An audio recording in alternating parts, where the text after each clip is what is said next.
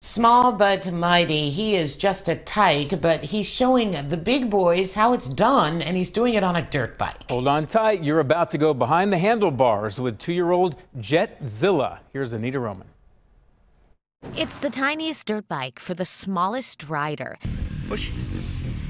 So Jet is 2, and he started riding on a stay-stick bike when he was 21 months old. Jessica Harrison says her 2-year-old son is a natural. He started on just a regular Strider bike, and then we started pushing him down the hills, and he would ride with his feet up and just go. And then we moved to his brother had a stay-stick bike, so I decided one day that I would just put him on it and see if he could do it, and he took right off on the first time he rode it. Safety is of the utmost importance. Jet wears all of his gear, always.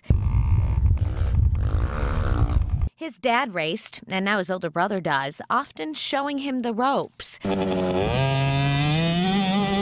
it's usually Jet who leads the way around the track, and Mom says not much gets in his way. He can't reach his brake levers yet to stop the bike, so we kind of have to just catch him when he's coming in at us.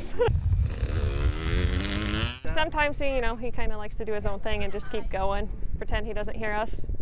Jet can't start participating in races until he's 4, so a few more years, a few more laps. After all, they say practice makes perfect. Anita Roman, Fox 10 News. Well, you can follow Jet and his adventures on Instagram, and we have a link at fox10phoenix.com.